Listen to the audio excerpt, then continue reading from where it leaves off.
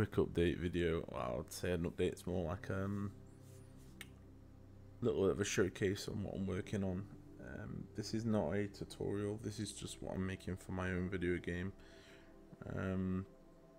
So yeah, so we've got some glass bottles here that have a custom shader on, and I can adjust. Let's look over the other screen.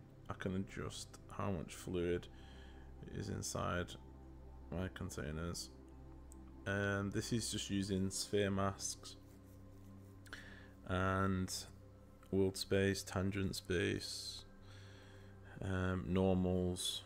So the actual bottle itself is just an opaque object that I created in Blender and added a water drops material effects to, using a dirty kind of glass texture, and then once I import that, it kind of looks like it's translucent, but it's fully opaque.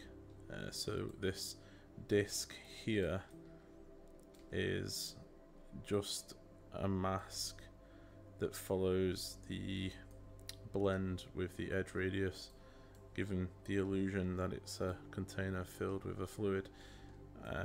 It's a little bit cheaper and better for performance, from what I've witnessed so far, especially in shader complexity, rather than using lots of different translucent materials.